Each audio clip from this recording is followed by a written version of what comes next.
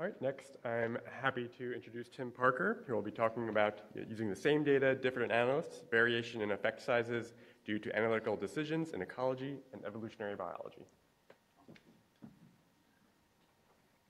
Okay, thanks very much, David. Let's see, it's the green button for advancing. Ooh, how do I go back? There we go.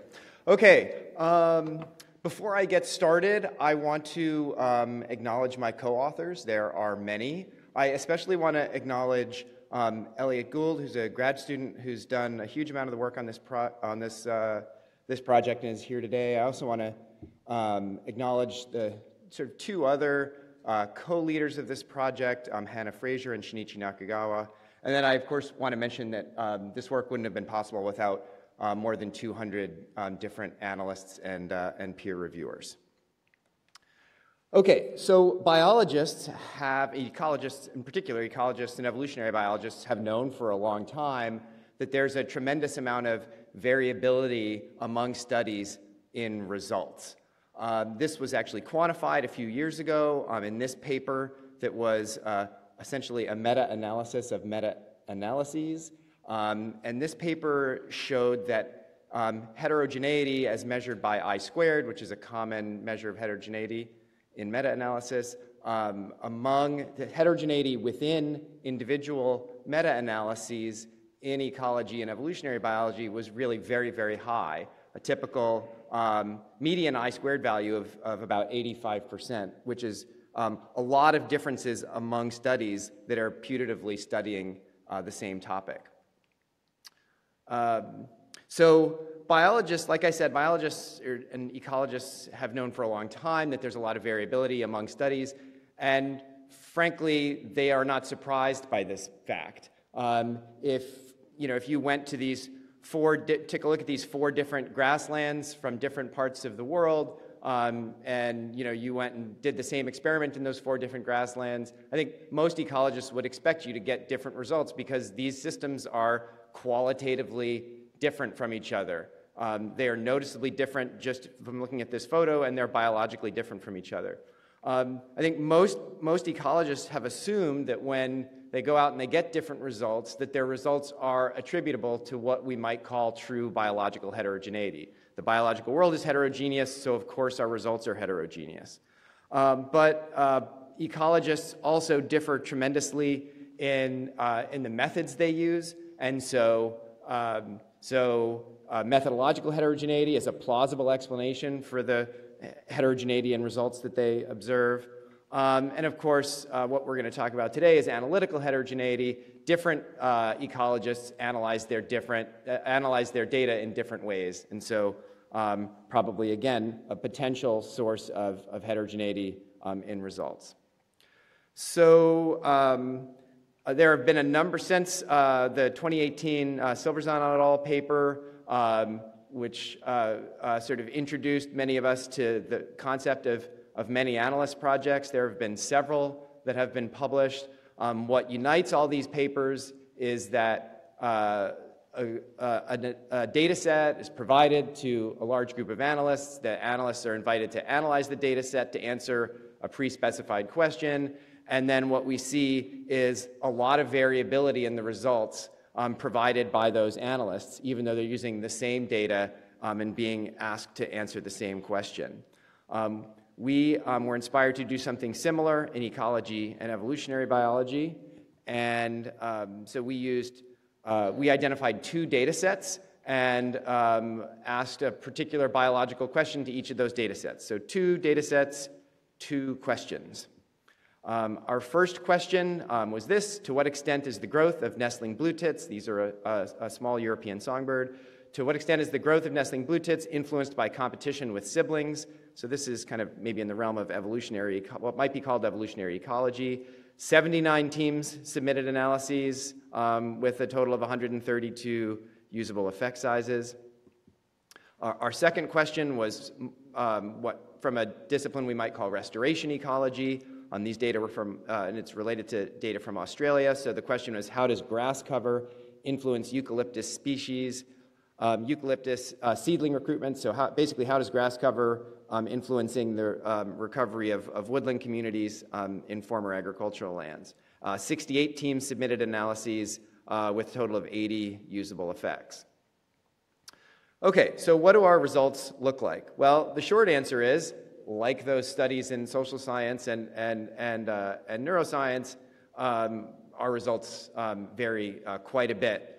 So this is a forest plot. Each dot there on the plot, each of those blue dots is a different effect size submitted to us by an analyst, pardon me. Let's see, what's the, yeah, there we go. So on our x-axis there is the standardized effect size that's commonly used in ecological and evolutionary biological meta-analyses, Fisher's Z-transformation of the correlation coefficient R. You can pretty much think about this as a correlation coefficient R that's just unbounded, so it's just, anyway, I won't say anything more about it, but 0 would be no effect, so essentially a correlation of 0 between our target variables. And what you can see is that effect sizes submitted range from quite large, almost approaching a value that would, in a correlation coefficient, would be 0.8, which is very strong in ecology and evolutionary biology,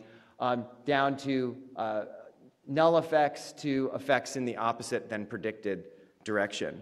And one of the things that was quite surprising to us is that when we use heterogeneity, this I-squared measure of heterogeneity, we actually get a really, really high value that's even higher than the averages we saw in the meta-analysis. Okay. Here are our data from the eucalyptus data set. This distribution looks different. Here's the average effect size of this dashed line. It's relatively close to 0. And there are effects that appear to be bigger than 0 and effects that appear to be smaller than 0.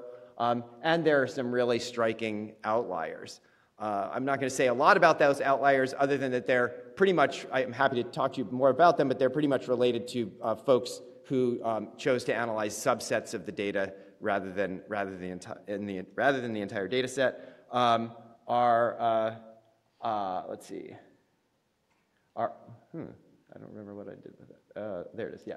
Our I-squared value is again quite high. If we remove these substantial outliers, our I-squared value remains relatively high, but it does reduce notably.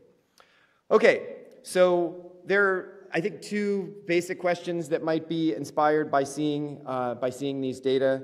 One is just, why do we see such substantial heterogeneity? This would be the same question we would ask from other many-analyst studies. And the other question we might ask is, why does the pattern of heterogeneity differ notably between these two data sets? Okay, so in trying to answer the first one, I'm not going to give you a comprehensive answer. I'm just going to jump through a few things here really quickly. One possibility is that there's variation in quality of analyses. So I don't really think that that's happening here. So we had peer reviewers look at these analyses and rate them, and they rated them from deeply flawed and unpublishable all the way to publishable as is. And you can see that there's not really any variability in effect size there. Overall, that I-squared, as I already told you, is 98%.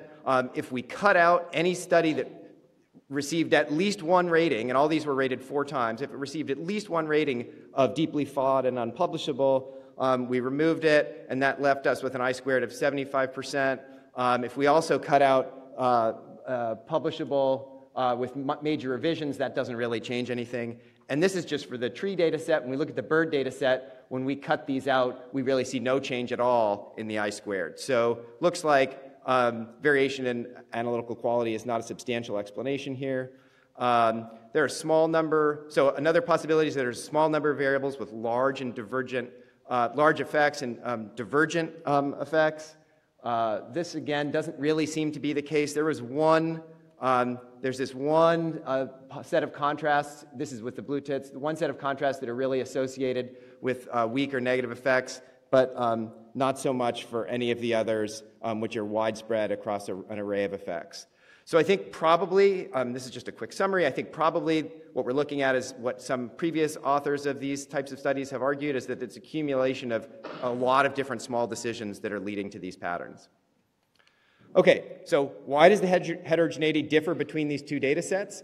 This is going to be very short. I don't know. I mean, it's very, very interesting. We're looking at following this up and trying to figure out why this might be the case, but I don't have an answer for you right now. So what do we want to do with this? First, I hope that, that ecologists take note of this and become aware of the fact that their different analytical choices may have big impacts on their outcomes. And I hope that it leads to facilitation of discussion in these disciplines about whether and how analytical practices should change in response to this sort of information. And I'd be happy to take questions if there's time.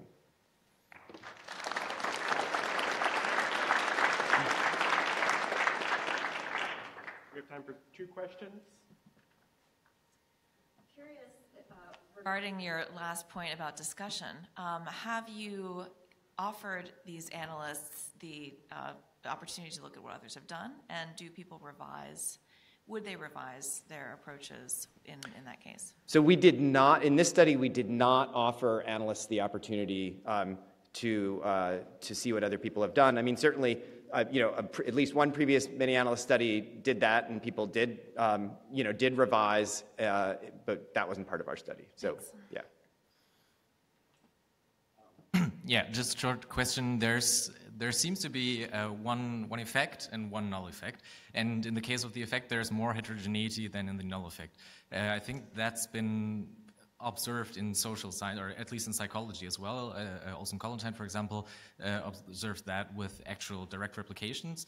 Do you have any thoughts on the possible correlation? Yeah, I mean, I think that that is a real possibility, that could be what we're looking at, just that there's, you know, that there just aren't strong relationships, you know, latent anywhere in the data to drive big effect sizes, and so the effect sizes are all going to hang out around 0. I think that is really quite plausible. Okay. Thank you. Thanks so much.